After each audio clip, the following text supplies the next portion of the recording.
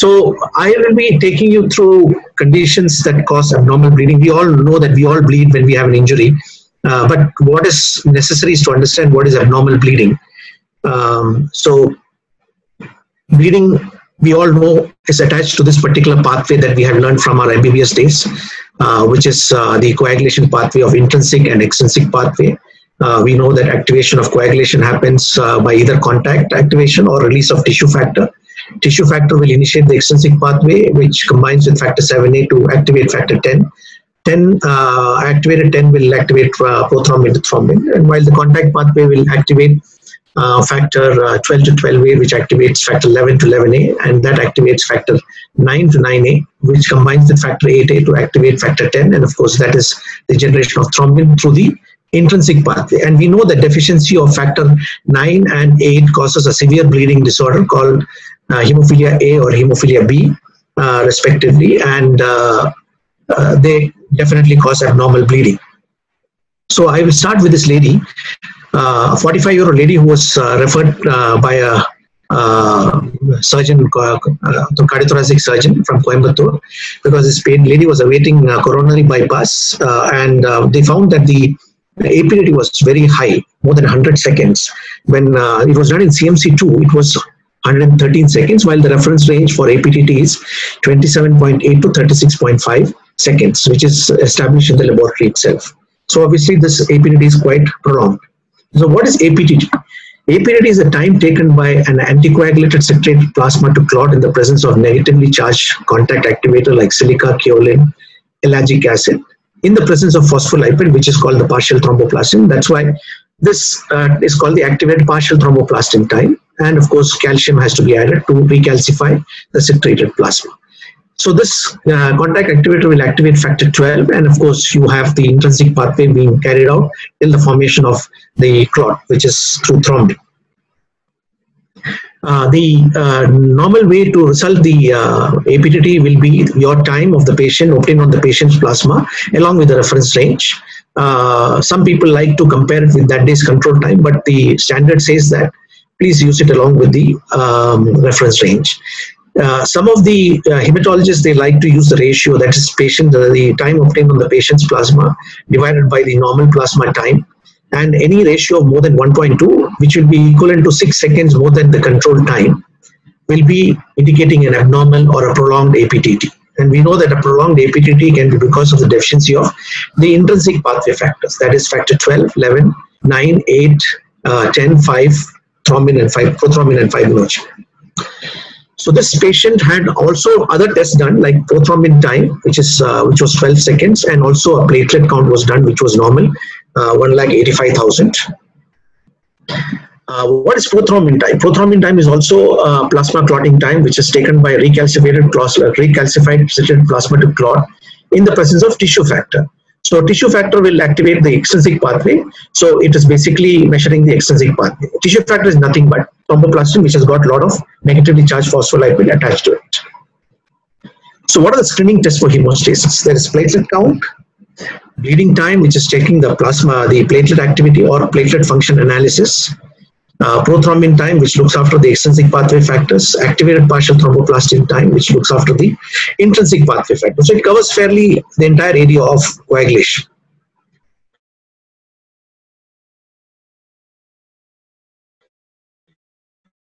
So what is the in which the APDT was found to be prolonged? So the goals of a pre-surgical hemostasis assessment is basically because of the worry that after inducing an injury to the patient during the surgery, you have an bleeding that will start. So we are trying to identify who will have abnormal bleeding compared to just normal bleeding.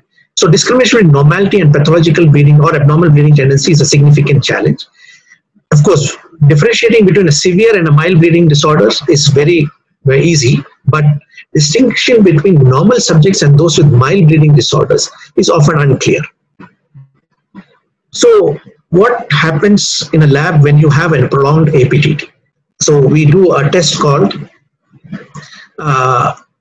before doing the test, we actually find out whether the sample was collected properly. because one of the most common cause of a prolonged APTT is a bad sample collection. So the most common cause for abnormal APTT is the bad sample collection. So you have to basically look at time of sample collection versus time of analysis. Then sample collection itself, whether the wrong procedure was followed. Most of the hospitals now in India are now collecting samples in the evacuated tube. So it uses an evacuated tube system. So evacuated tubes, always you need to collect samples using an evacuated tube system, which is the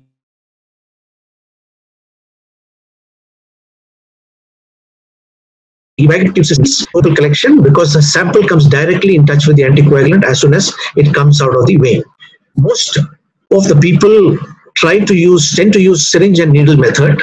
Only problem is how do you transfer the blood in the syringe into the tubes? Most of the people open the caps of the evacuated tube, converting the evacuated tube system into normal tubes because the vacuum is gone, and then transfer the blood from the syringe into the tubes.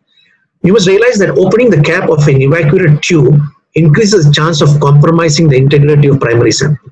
Never open the cap of the tube if you are using evacuated tube system. Of course, many people don't use evacuated tube system, but at that time they take that care of collecting the sample properly by transferring the sample from the syringe in the tube into the anticoagulant within 1 minute of the draw of the sample. So if you take that much care, no problem. But just because you have evacuated tube system doesn't give you the guarantee that opening the cap may give you a good sample. So so when we have an abnormal APTT, generally we call the system as the blood collecting system, maybe from the ward or from our own laboratory where the sample was collected properly.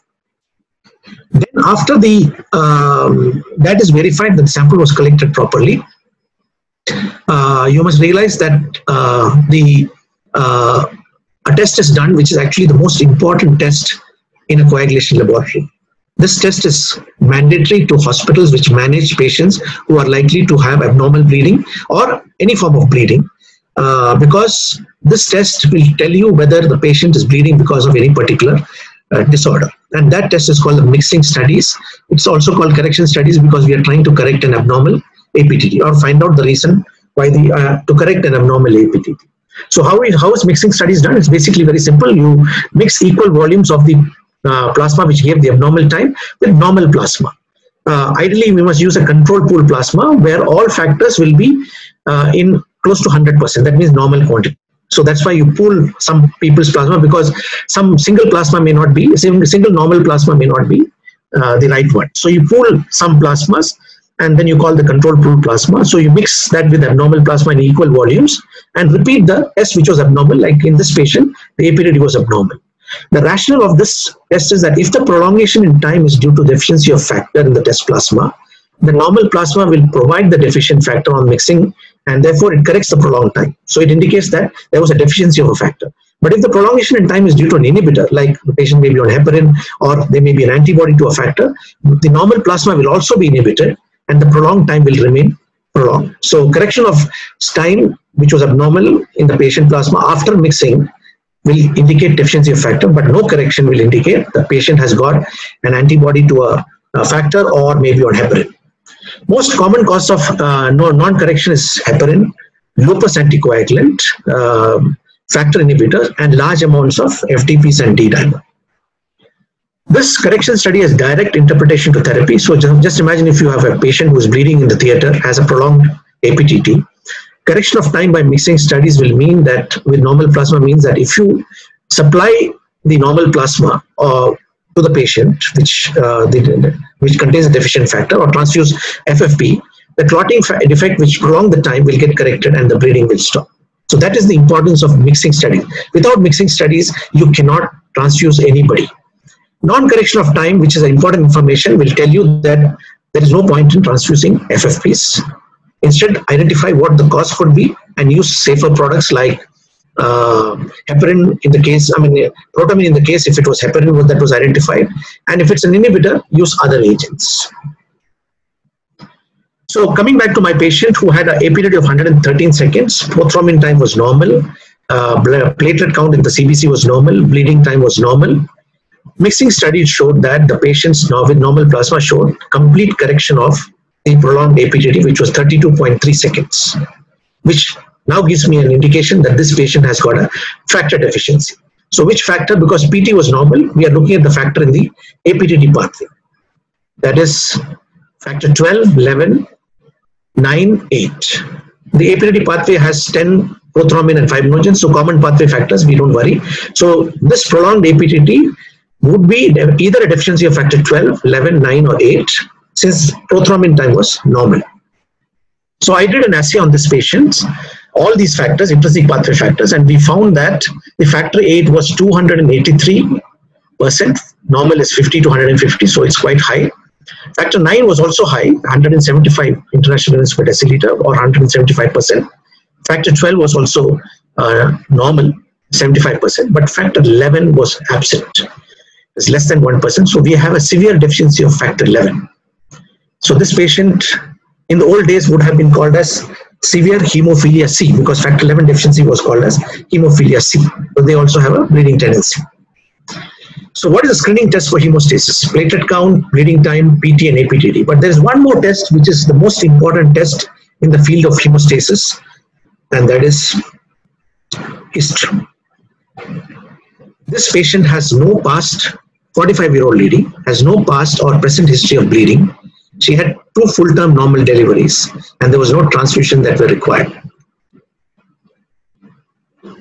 So we may think that the history taking must have been very poor, but nowadays there is a very objective way of taking history, which is called the bleeding assessment tool, whereby you have this questionnaire in which you have all the bleeding symptoms like epistaxis, bleeding from minor wounds, oral cavity bleeding, GI bleeding listed, and the severity, that is, whether it was just seen, whether it's the patient consulted a doctor because the bleeding was slightly more severe, or sometimes the bleeding was more severe and therefore it required any intervention by the clinician. And of course, the next severity is bleeding was so severe that blood transfusion was required. So all the bleeding symptoms are listed here, like menorrhagia, and of course hemarthrosis, CNS bleeding, and a score of 4 or more than 4 in an adult male, score of 6 or more than 6 in an adult female, especially those who have menorrhagia as a symptom, and 3 or more than 3 for a child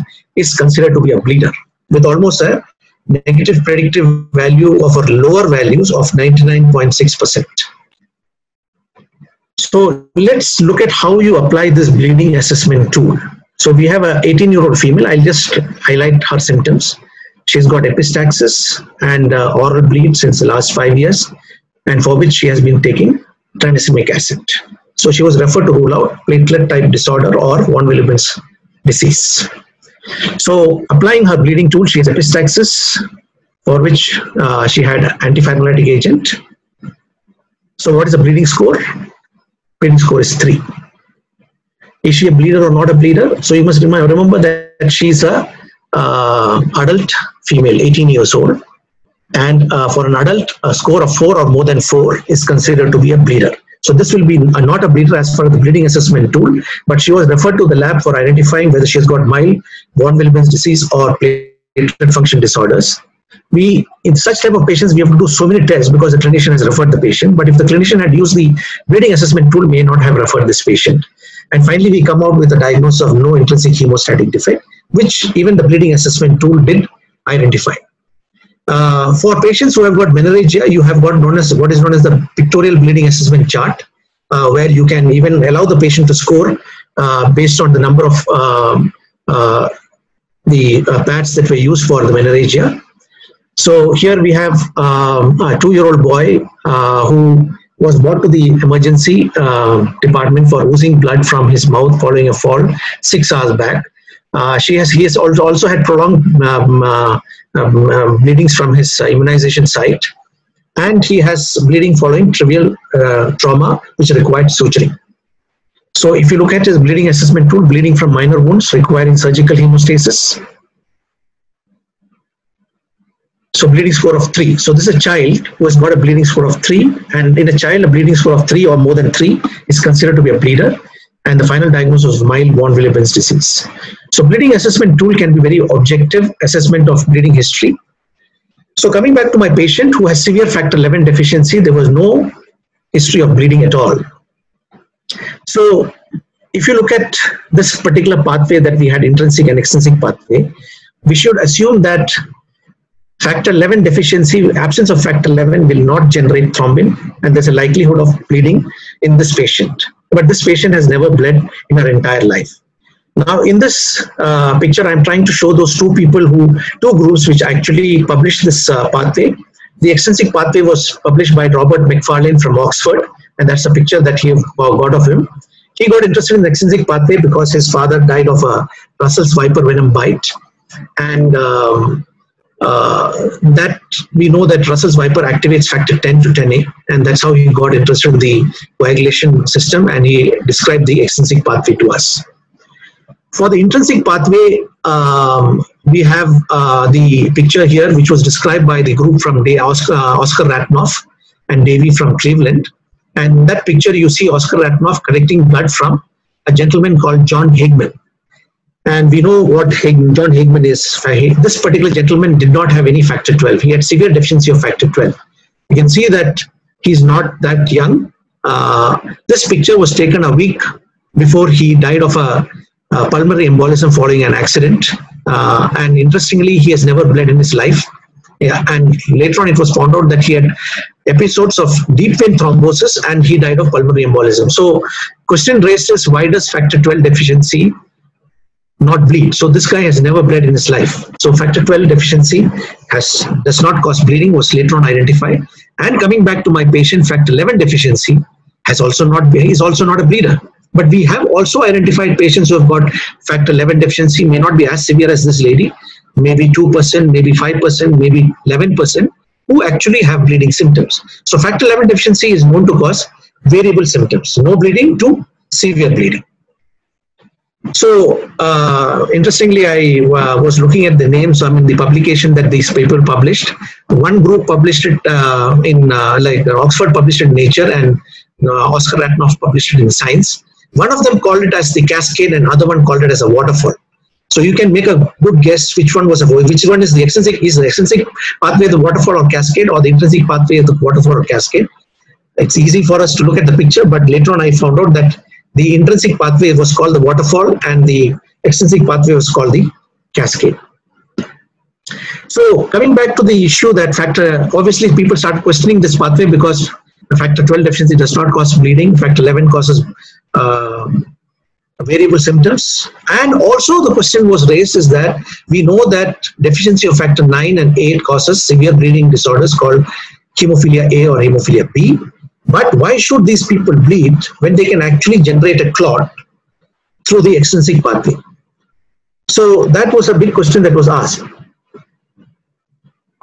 So answers started coming in the mid-80s, early 80s, by the discovery of the fact that tissue factor extrinsic pathway along with factor 7 can activate factor 9 in addition to factor 10.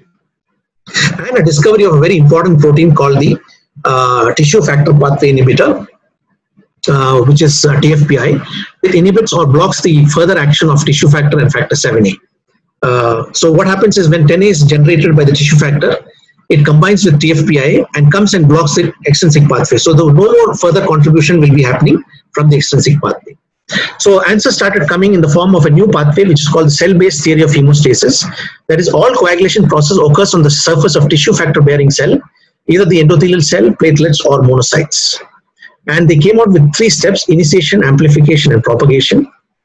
So you can see that the initiation is just the exposure of tissue factor. Tissue factor is usually hidden between the phospholipid bilayer.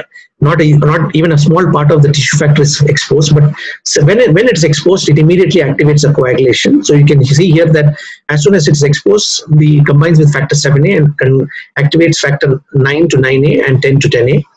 This 10A will find a little bit of prothrombin near it and activates prothrombin to thrombin. So it produces a very small amount of thrombin. This thrombin is of no use, but what this thrombin does is it actually initiates the amplification pathway by activating the platelets, and in the platelets it activates the factor 5 to 5A because platelet contains factor 5A. Factor 5. The platelets also contains 1 Williams factor which carries the factor 8, so it activates factor 8 to 8A, and platelets contain a little amount of factor 9 and converts 9 to 9A. So this activated 5 and 5A allow the formation of two important complexes, which is called the tenase complex and the prothrombinase complex. The tenase complex is basically because the substrate is factor 10, and the factor 8A allows factor 9 to activate factor 10 to 10A. While the prothrombinase complex, the substrate is prothrombin, the enzyme is factor 10A, but factor 5A brings 10A close to factor 2, so that it allows the activation of factor 2 to 2A. At the end of this particular step, lot of thrombin is produced, almost 100,000 molecules of thrombin is produced. But just to make sure that it is 100,000 and not less, the system has created another step called the propagation. You remember the factor 11 that was activated by thrombin. That 11A will activate factor 9 to 9A, and then you have the tenase complex forming, the prothrombinase complex forming, and it produces some more thrombin. So this ensures that definitely more than 100,000 molecules of thrombin is produced. So now you can see that it's not very much different from the old pathway. The initiation is nothing but the old intrinsic pathway, but with factor 9 involved. Amplification nothing but the old common pathway with additional participation from factor 9 and factor 5. And propagation is nothing but the old intrinsic pathway with no factor 12 at all. So the answer is no role for factor 12 in coagulation. And you can see the sheer importance of factor 9 and factor 8. Without factor 9 and factor 8, you will not get amplification at all. And that's why the patients bleed a lot. The cell surface helps localize the clot formation. And you can see that at the end of amplification, that is the amplification step, where 100,000 molecules of thrombin is produced. If it guarantees that 100,000 molecules are produced, what is the role for propagation? There is no role for propagation because all the molecules of thrombins are produced from the amplification step. So there is no role for propagation. If there is no role for propagation, and what is the enzyme in propagation? Factor 11A. So there is lesser role for factor 11A if amplification does all the job. So for completing the coagulation system, just imagine this is a blood vessel where all the coagulation factors are in circulation. They're all in the inactive form. So you can see the factor 8 being carried by von Willebrand's factor, and all these coagulation factors will be coming out through the injury site. Now, all we require is that something should hold these coagulation factors and platelets at the site of injury so that the coagulation can take. So something has to hold them. Otherwise, they'll be keeping on flowing out from the site of injury. So let's magnify this. So just imagine if it's arterial bleeding, all of them will fly out. So just to magnify this, there's a platelet which is being carried out by the flow of blood outside. Somebody should hold this platelet at the site of injury so that they can start clotting. And now, of course, the subendothelial collagen is also exposed, so something has to hold these platelets. And that is done by this large protein called von Willebrand's factor. It's a very large protein which is found circulating in the blood in coiled form. It needs to get activated, and what you see down is activation. It rolls out like a carpet when it sees exposed collagen. So what happens is in the coil, the inside part of the coil is actually the activated part of the active part of the von Willebrand's factor, which binds to platelets. Usually it is hidden in the coil. It cannot be exposed. And then A3 part, which is the outside part of von Willebrand's factor, has an affinity for collagen. So now you can see that when the collagen finds collagen, when the von Willebrand's factor finds collagen, the A3 part will start attaching to collagen one by one, allowing the von Willebrand's factor to roll out like a carpet and expose the active part, which binds the platelets. So now you can see that the platelets are being taken with the flow of blood. It suddenly finds something it likes, tries to bind, but every time it tries to bind, the flow of blood takes it away one by one. But every time it tries to bind, it develops resistance to the flow that finally it can have enough resistance to stop, resist the flow, and get activated in the process. So just imagine if the von Willebrand's factor was not long enough, by the time the platelet is able to develop resistance to the flow, it goes off and the bleeding will continue. So this happens in a very qualitative type of platelet, von Willebrand's disease called type 2A, where there is absence of high molecular multimers. So you must remember that von Willebrand's factor will be only functional if the entire multimers are normally present and in normal form. So let's see, the platelets are able to resist the flow of blood, stop, get active,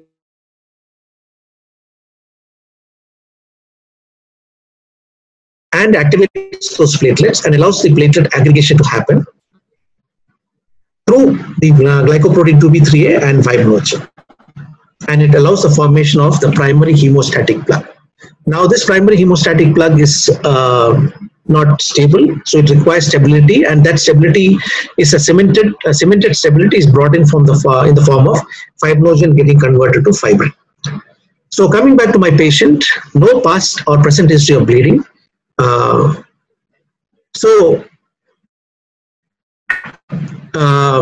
The issue is, if history is so good and allows a patient to be identified as a bleeder or a non-bleeder, why don't people just use history alone?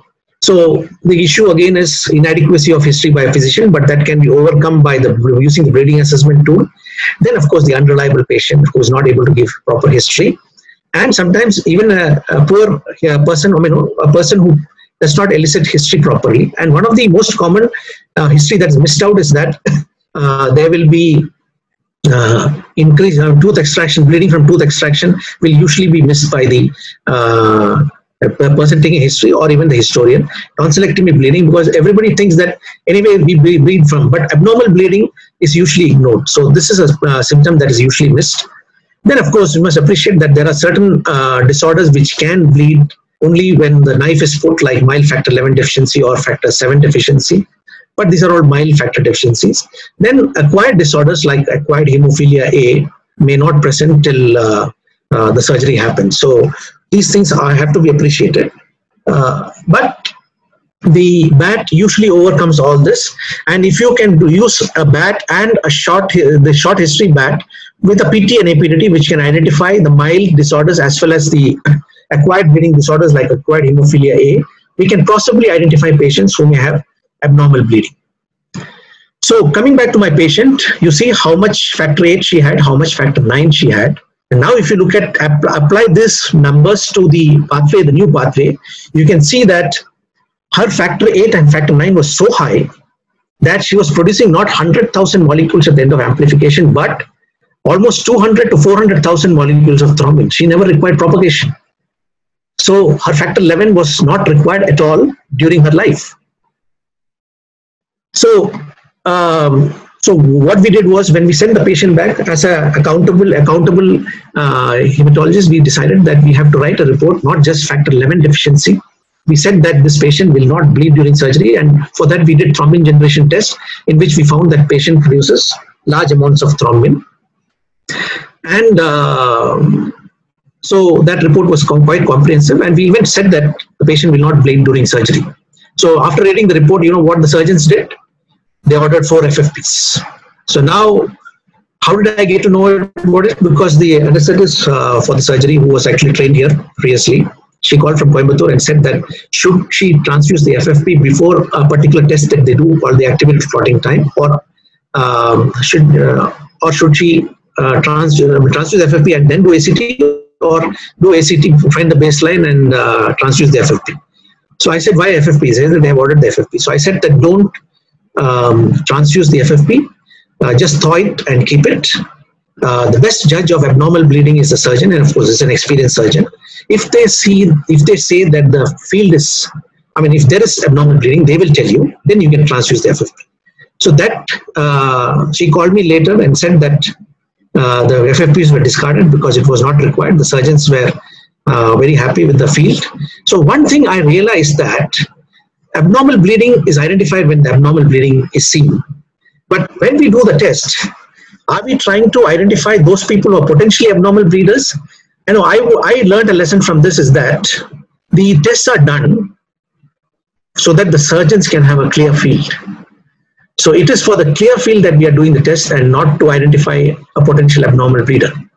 Abnormal bleeder will definitely have history. So one thing I realized, that all these tests are done for identifying patients who will develop a clear field for the surgeon. Scenario, we have, I think I may have, how many more minutes, Dr. Sudha?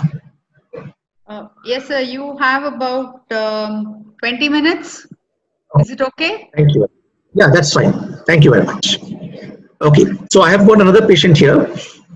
This is a lady who had acute fatty liver of pregnancy. She was bleeding very severely with coagulopathy after delivery.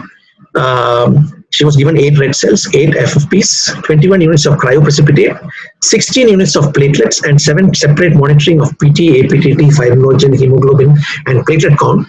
And finally, when you look at the results, now we can say that patient is no longer coagulopathic laboratory-wise, because the PT is 12.1, APTT is 28 seconds, fibrinogen is 155, the hemoglobin is 9.1, and platelet count of 65,000. So you can look at the results, very clear that none of them will cause abnormal bleeding, because platelet count of more than 50,000 definitely is not a bleeder.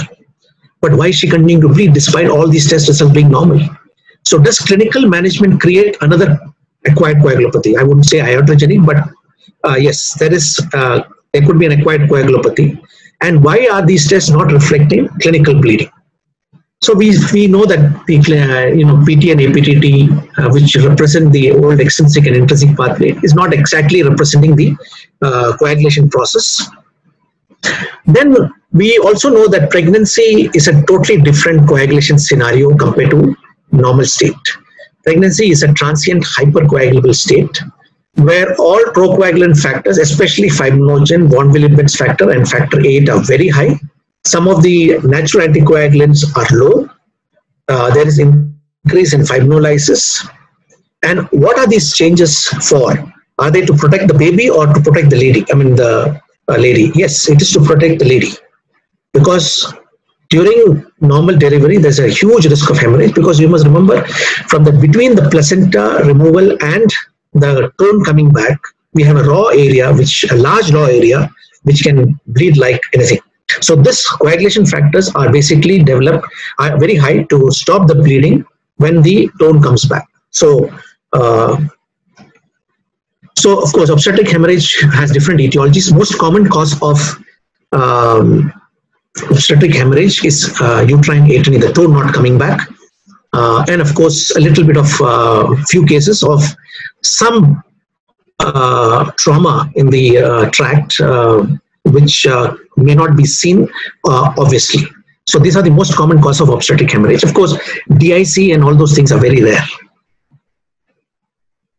So what is postpartum hemorrhage? 500 ml of blood loss within 24 hours of vaginal delivery, or 100,000 ml of blood loss within 24 hours of cesarean.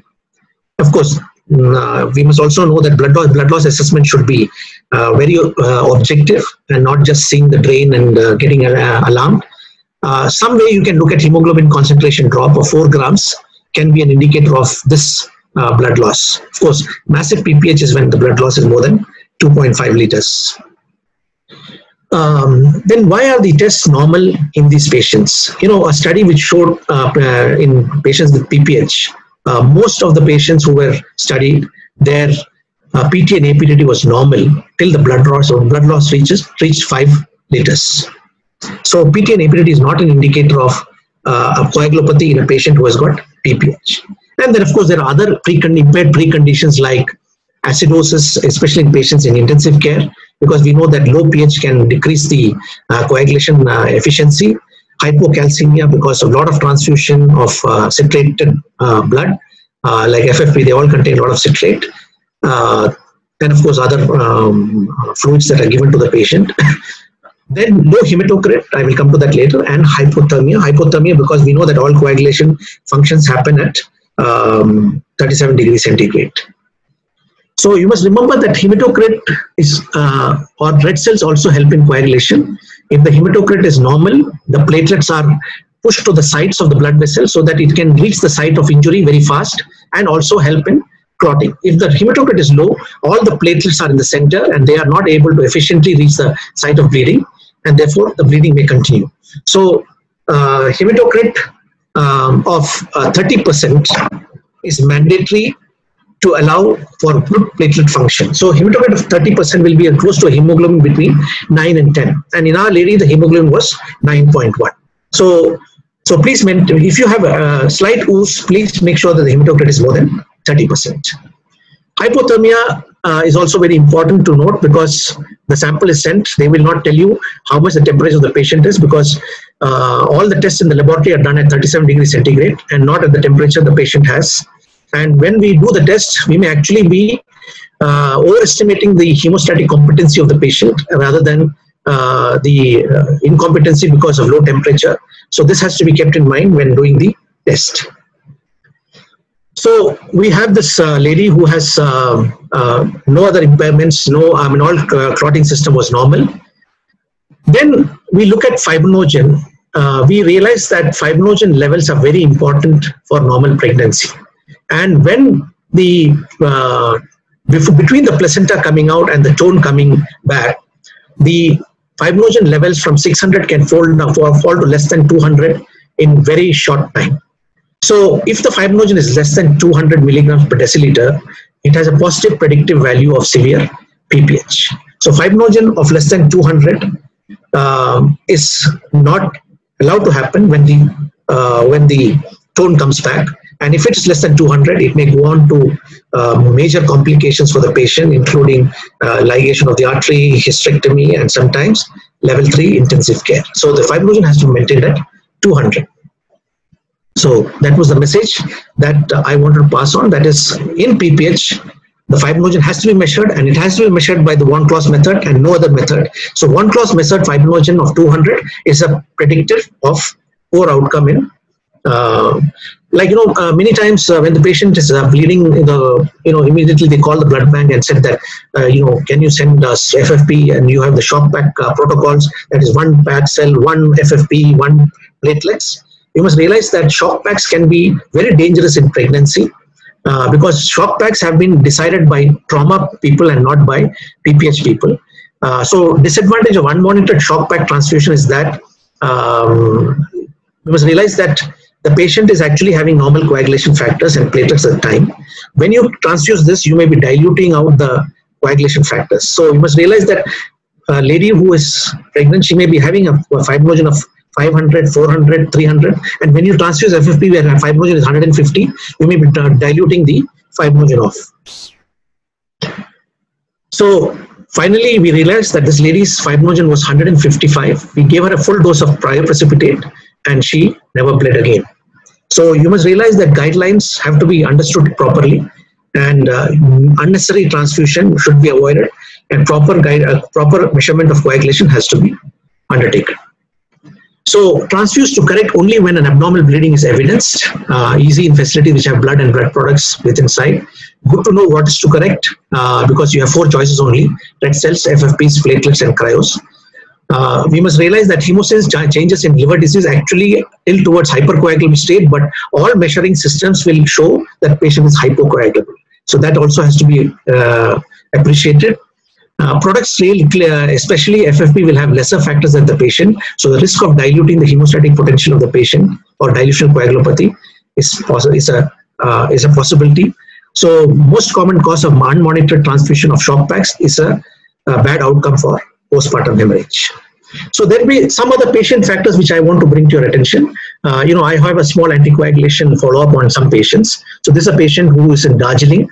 Poor lady has to come down to Siliguri to do her anticoagulation tests for INR because she's on warfarin. And after the result, she sends me her results, and I advise her whether to continue on the same dose or not. So this mail came from her, and that is today her INR is 4.42. Because she has got double valve, her target INR is between 2.5 to 3.5. So this is slightly high, and she was taking 2 milligrams. So I immediately wrote to her that it's a bit high. Have you been well? Are you taking any antibiotics? Then the second question was, has the mango season started in your place, and are you having a lot of mangoes? Please reply to this mail. Skip this evening's dose and restart at 2 milligrams tomorrow, and please check the INR on Saturday. So then she sends a reply that she took 2 milligrams yesterday, and she has 3 to 4 mangoes in a day. The issue was, can't I have mangoes? Please let me know if I'm not supposed to have them. And then she also mentioned, last week I had antibiotics for sore throat and cold. You must realize that antibiotics in a patient with has to be very carefully administered in a patient who's taking warfarin, because the intestinal flora is destroyed, which produces a little bit of vitamin K, which balances the so when the antibiotic given, all the vitamin K source is lost, and therefore it enhances the effect of the warfarin. That's why INR went to 4.42. And please remember, she also mentioned that she developed a hemorrhagic cyst. But if that's why clinicians have to be very careful when they administer something. They should know if there are any other drugs the patient is on. Anyway, so this was a good answer, good reply that she gave, because I realized that was because of the antibiotics, her INR had gone up. So I replied to her is that thanks for your reply. INR is a bit high because of the antibiotic. Now that it is stopped, you should be fine. So don't stop the medicine. Continue 2 milligrams and no need to skip today. There is no problem with mangoes, but people who usually have mangoes have lesser vegetables and salad. So this was a big study that was done in Baroda by Tushar Toprani and Viren Bhatt. They mentioned, they found out that during the mango season, a person who has 2 mangoes every day, the INR goes up slightly high. Person who has 4 mangoes, it is higher. A person who has 10 mangoes, it's almost like directly proportional to the number of mangoes you take. So then the reply to that was that most of the people in Gujarat are vegetarians and they have a lot of vegetables, and vegetables are a good source of vitamin K. So when you have mangoes, you have lesser vegetables because the space of vegetables are taken up by the mangoes. So please don't compromise on the vegetable intake.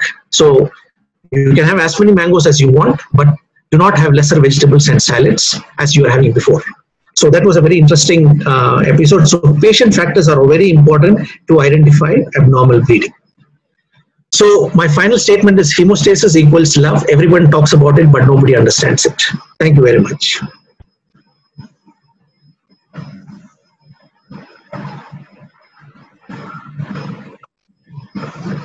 Sir, excellent session. I don't have any words to describe the way you have told us how to approach a case of bleeding. And you have started right from the basics and you have gone to the most difficult and most interesting cases. Excellent. And I think it's an eye-opener for all the PGs and for the others who are consultants who are listening also. Sir, we have a few questions. One is, why in hemophilia the extrinsic pathway doesn't compensate to prevent bleeding? That is one of the questions. Okay. What was the question, ma'am? Can you say that again? Why in hemophilia the extrinsic pathway doesn't compensate to prevent bleeding? Oh, that's because of tissue factor pathway, tissue factor pathway inhibitor, as I explained. In fact, it's very interesting that you asked the question. Yeah, because it's very interesting that you asked a question. Nowadays, people are trying to see how you can use the extrinsic pathway to stop bleeding in hemophilia. One is Novo 7, which is almost 100,000 times dose of activated factor 7. Which produces a lot more of, so it overcomes the existing TFPI in the patient. The other one is trying to block TFPI by producing an antibody which actually blocks TFPI, allowing more thrombin to be generated by the extrinsic pathway. Okay. And what is a good correction in a mixing studies? Is there a cutoff? Yeah, so thing is, there are a lot of indexes which describe that, but for me, a good correction in a patient who is being tested for surgery will be a complete correction it should come within the reference range of the APTT. But a patient who is in the hospital, bleeding, surgery, there are a lot of other confounding factors which can interfere. So anything which will be coming closer to the reference range for me is a good correction. Thank you, sir. And one final question. Why factor 12 deficiency doesn't cause bleeding, but deficiency of factor 11 causes mild bleeding? Yeah, so that was explained by the new pathway of yes. Why factor does not cause bleeding. Yeah, these were the questions which came up in the chat box from the audience. And if there are no more questions, so thank you very much once again. Okay. And the story about the mangoes was really interesting, and it was an eye-opener too. And there is a question about in dengue fever, the hematocrit is more and platelets are low. Yeah. So can you, because you were talking about hematocrit and the platelets getting adhered, so is there any explanation for this? Yeah, so thing is, when the thrombocytopenia happens in dengue, the bleeding that is resultant from in dengue is not exactly because of low platelet count. There are other issues too that cause the bleeding. Because in dengue there is thrombocytopenia, but most of the platelets are large young platelets. They are hemostatically far more competent, and of course hematocrit will definitely help, but that's mainly because of the dehydration. But the fact is that because there is bleeding, people may have a tendency to transfuse platelets. Sometimes, what happens is transfusing platelets alone in patients with dengue can actually worsen the clinical scenario, because these platelets will be recruited into the areas where end organ damage is happening, where the platelet microthrombi is being formed. So it can worsen the end organ damage. So please be careful when you're transfusing platelets in dengue. It may be a good idea to transfuse 2 FFPs along with the platelets to reduce the recruitment of platelets into platelet microthrombi. Yes, sir. Thank you very much, sir. And I think now the treatment protocol for dengue also is changed, and no longer they rush into giving platelets. So thank you very much, sir. Welcome.